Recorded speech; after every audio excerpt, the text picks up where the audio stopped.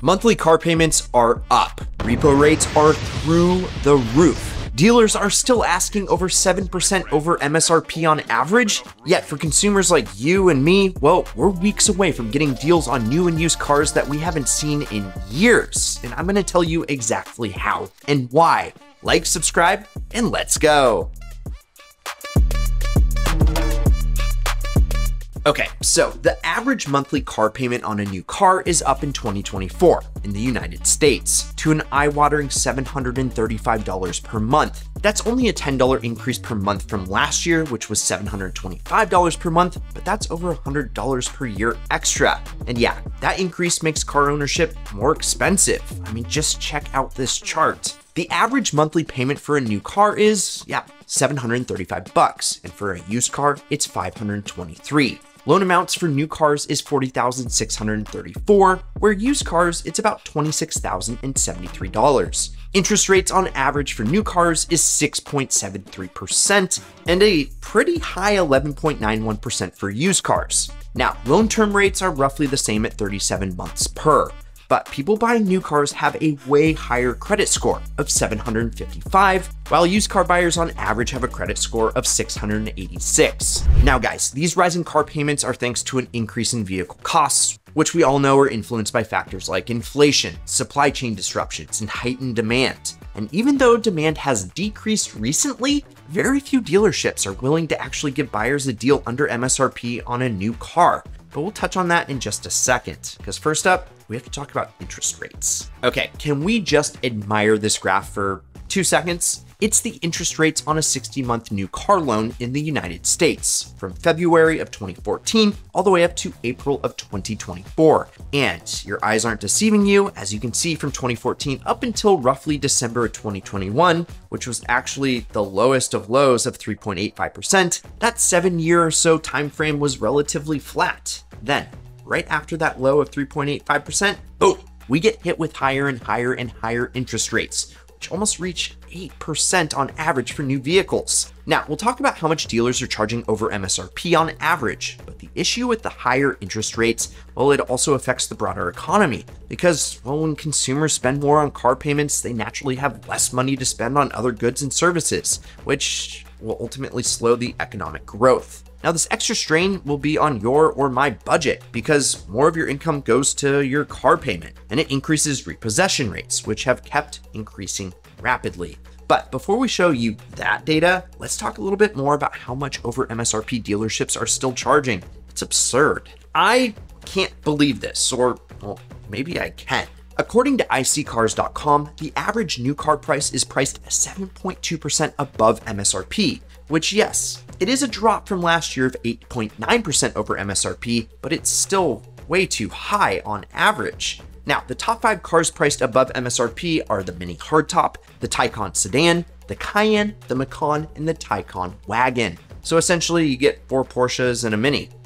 Fantastic.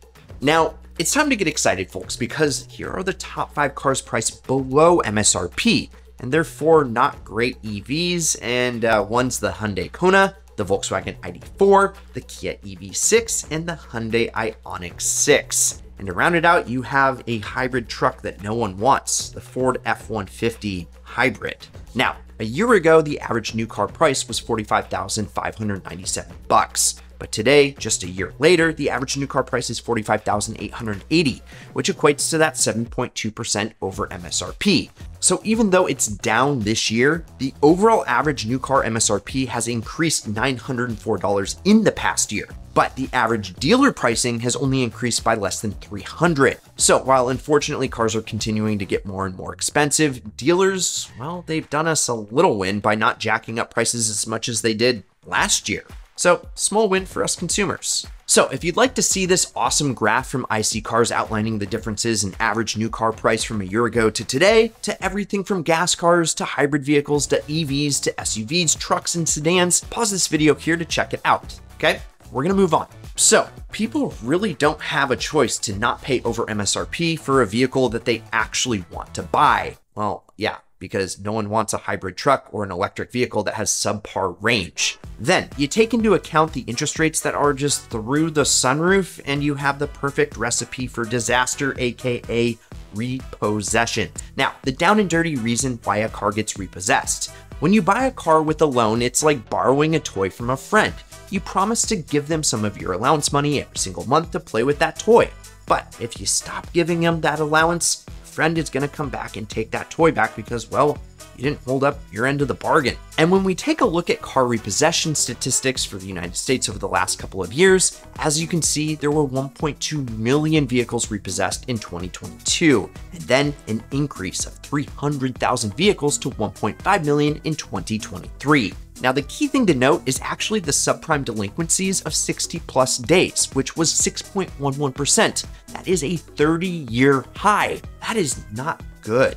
And for 2024, repossession rates are on the rise even more because more and more vehicle owners fall behind on their loan payments. So this is definitely going to get worse before it gets better. Okay, remember we talked about how when you have higher interest rates and car costs more, you have a lower budget for other things like insurance, which you just have to have. Yep, as interest rates increased, we can see that auto insurance, even adjusted for inflation, has increased pretty much 15% in the last year. So that's just more money out of your pocket. Also, let's take a look at how much new car prices have increased in the past few years. Looking at this graph from Cox Automotive, the new vehicle transaction price in 2024 is on average $47,401, which we know has gone down just slightly in the last month or so.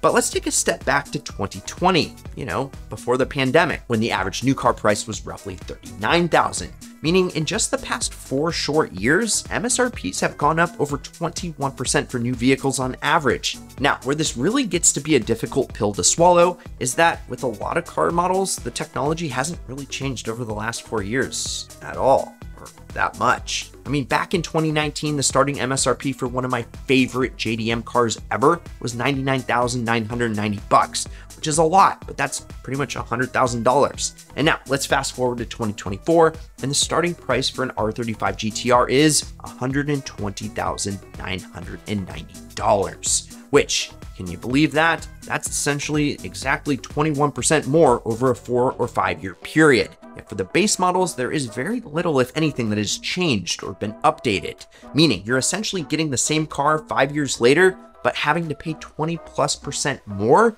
Yeah, that hurts. Now, let's take a look at some Black Book data to get an idea of what you can expect in the next few months. On the far right of the graph, you can see a little peak in April of 2024, and it has been trending downwards ever since. What that means is that the prices that dealer acquired cars at auction is continuing to go down, which means if they pay less for the car at wholesale, they're going to ask less for it when it comes to selling it to you or me. Now, if we revisit this graph of the average new car transaction price, you can see that it too is starting to trend downwards since that high in late 2022. Now, let's take a look at a different graph and show you the used car segment today, which fell by 0.34% over the past week, with subcompact cars falling 0.77% and luxury cars falling 0.71% in just a week. Which, are you picking up what I'm throwing down? Yes, it means that we are all about to win as consumers. Because here's retail listings for 2 to 6 year old vehicles, and the arc is definitely trending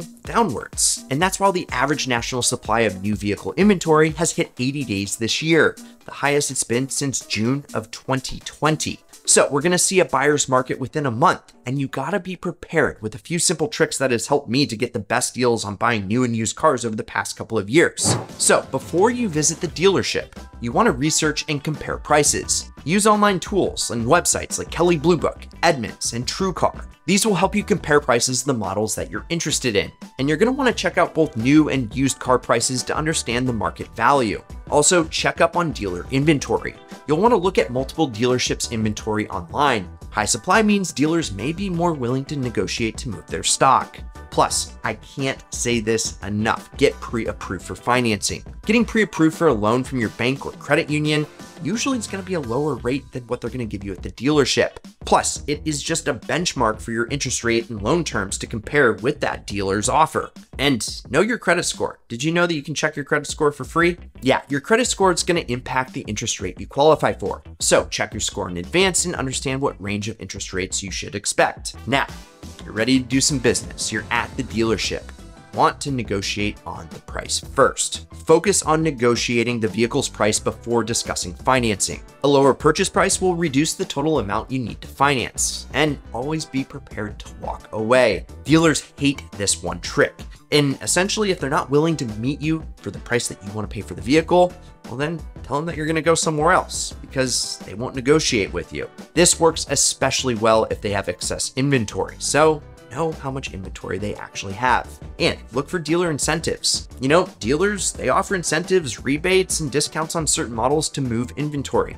So ask about any current promotions or special offers. You might be surprised. And one of my favorite tricks is just buying the car at the end of the month, because dealers are more often to negotiate at the end of the month to meet sales targets and quotas. Now, let's talk about the negotiation specifically. You can negotiate interest rates. Yes, once you've agreed upon a price, negotiate the interest rate. Compare the dealer's financing offer with your pre-approved loan and ask the dealer to match or beat that rate. Dealers make money if you finance through them, so they're always trying to match or beat it if they can. Also, additional fees. Keep a hawk eye on these because dealers might add them to the contract. If you see something on there that you don't understand, ask the dealer to explain what it is, because a lot of times they put excessive or unnecessary stuff on your contract, and once you sign it, well, it's yours. Okay, now it's time to finalize the deal for the new to you car. Read through again every detail of the sales contract before signing, and ensure the terms match what you agreed upon, including the price, interest rate, and any additional perks. And if you don't love the interest rate that you're locked into, consider refinancing later. Sometimes you're gonna have to accept a higher interest rate to get a deal done.